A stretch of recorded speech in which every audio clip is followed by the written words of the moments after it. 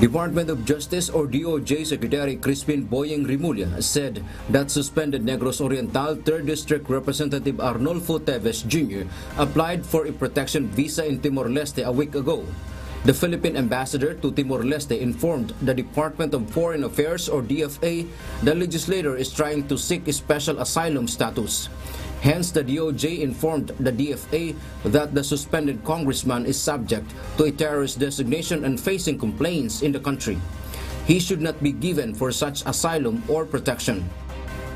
We have written a letter telling Timor Leste that he's a person of interest in murder cases and he's being considered for designation as a terrorist by the country, giving a fair warning about a person asking for asylum may not necessarily be a good candidate for that.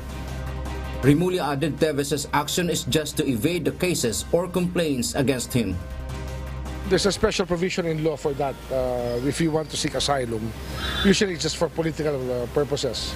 But we don't see any political reason for him to seek asylum in Timor-Leste. It's really for not wanting to face the consequences of certain actions by which he is being held to account for in our courts of law.